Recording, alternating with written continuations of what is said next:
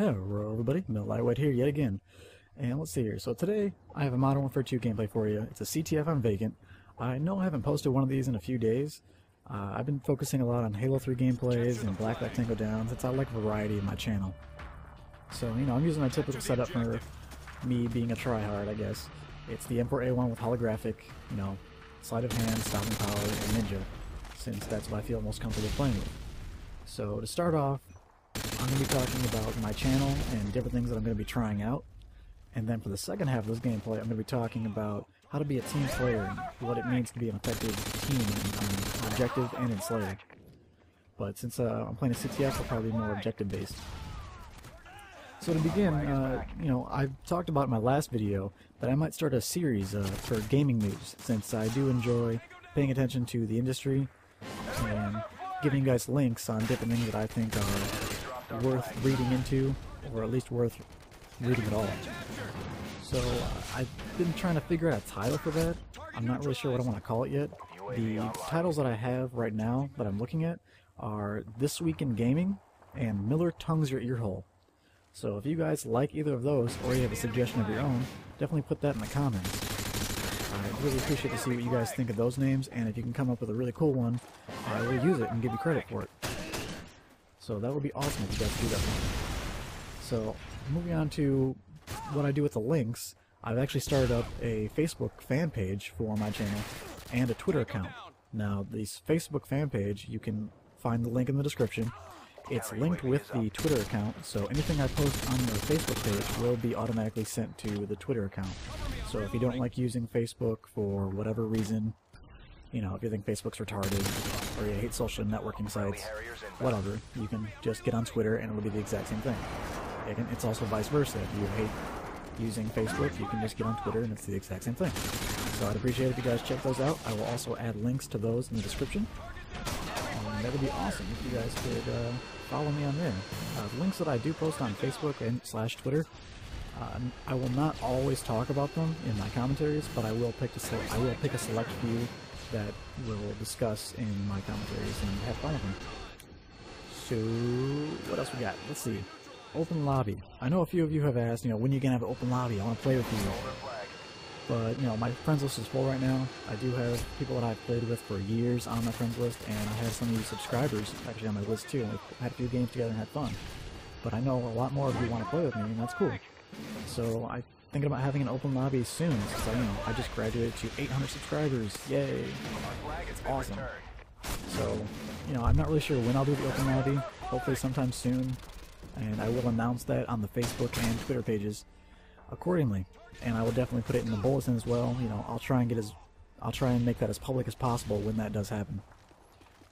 If I do have it soon, it'll probably be either Saturday or Sunday. Oh, also, that gaming news series that I just talked about a little bit ago will be coming out every Saturday. It'll be a week in between each, you know, every Saturday. And we'll just be talking about anything that I feel is, you know, worthy of speaking about in terms of video game news.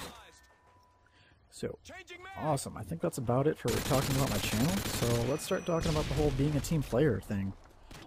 You'll notice that I've been playing a lot of defense at the beginning of the game, but my role shifts pretty dramatically towards the first quarter of the game into more of an offensive role. And that's because your roles are going to change constantly, especially when you're in an objective game like this and actually working with a team. So your roles are going to switch, you know, all the time, depending on what the enemy team is doing, where they're located, and what your team is doing and where they're located. And that's kind of something that you'll have to learn just by playing the game. That's not something that anyone can really teach you. That's something that you just have to grab intuitively. So as you can see here, since the guy had the flag, of course, my whole purpose right now switches directly to return that flag. That's all it has to be. It doesn't matter if I die, live, whatever. I'll get a Harrier, who cares? It's all about returning the flag, because what matters is this score. That's the way it should be. You know, kill streaks from Modern Warfare 2 have kind of glazed that over a bit, but I still care about the win and for my teammates. Because I'm playing, you know, with Tetra Ninja, Rags, and Red Brad, and, you know, we're definitely going for this win. So now, since I returned the guy, I'm gonna return our flag. Very soon, I made a beeline straight for it. I didn't care, you know, whether live or die, didn't matter. Now what I should have done here, since I was completely flashed, was just go prone and lay there. Not try and move around or anything. I thought I could try and move, but it was a mistake. So the instant that I come back, I'm actually going straight for defense. But I noticed that the fucking flag carrier actually got away from us, and he scored once. It was a big collective sigh, but it was okay. You know, we're still winning 4-1. Which is pretty damn good for a CTF. Capture the flag. And that's only going to get better. Capture the objective. So as I said, your roles are going to change constantly. Now, what also matters is that if a role dynamic is ever shifted, like let's say you have a teammate playing defense and he dies, it's your job to take up his role. So fill the roles that take priority, such as returning the flag versus being a slayer, or defense versus offense. Well, whichever one is most important, basically that's the objective, is going to take priority over you playing a secondary role like being a slayer.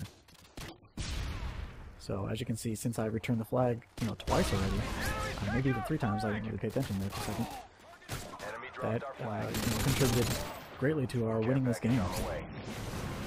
So I noticed that most of my team is located on the warehouse side, and I decided, I need to take up on this side since there's no one over here. As again, it makes sense that roles shift dynamically. So that's something you want to take into consideration when you're playing with a team. If you notice that your team isn't located in an area, that's definitely an area that the enemy will want to go to since it's, less crowded. The path of less resistance. So my kill streaks, I actually didn't mention these, are actually Harrier, and then it's the AC-130, and then I do have Tactical Nuke on. I do go for the nuke, but I try to play the objective first.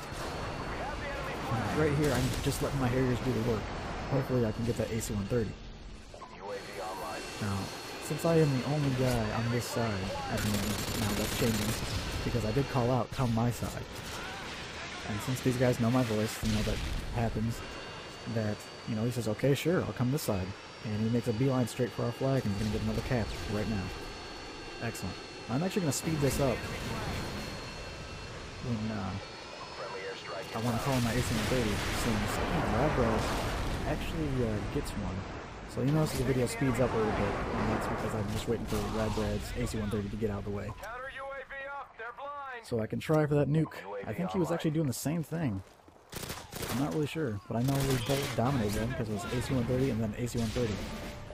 Now, a note about Vacant and kill streaks is that it is kind of difficult to use kill streaks in this map because a lot of it is indoors and there's not many what's the word I'm looking for? Broken windows in the top, skylights, that's it, skylights. And there you go, there's my AC-130, because I ran out of ammo with the M4A1. But, let's see here. So there's the speed up. And on Vacant, like I said, it's difficult for some reason too, my Harrier really didn't do much. I'm not sure why. It doesn't seem to acquire targets very easily on Vacant. I don't know why that is, but whatever, it's interesting. So since I've never used an AC-130 on Vacant before, I found it kind of interesting to know how many spaces there were in the roofs and everything. But definitely the spawn trapping is kind of easy, considering they do spawn behind these crates if they're on the defense side, which I consider to be defense side because it's much easier to spawn trap them basically. Now, I'm just doing an awful job in my opinion on the AC-130, since there's just so many different areas for them to sit politely and wait to shoot me down. So let's see, what else we got here? So you notice that, yeah, okay, next point. So you notice that when I'm protecting the flag carrier, like I'm protecting Bradley, I kind of fail. But you'll notice that because the whole aspect of this game has the person who's carrying the flag has that kill over their head for the opposing team, you want to learn their route, figure out where they're going to go, and then once they go that way, post up and aim directly opposite of the direction they're running. Because your your enemies can actually see that route and figure it out. So typically people will just follow them blindly like sheep for whatever reason. And since you're already in their way, you can just take them out easy. Now, I still am going for the nuke, but right now I'm just being a pain in the enemy's ass, considering I'm out of ammo completely right now. And I'm like, well, screw it. We're already up 9-1, so I might as well try and do my best. The game's actually going to end with my team dying. So that's all I got for you today, guys. It's a 34-7 on CTF, and if you haven't subscribed to me, I'd really appreciate it. And thanks for watching.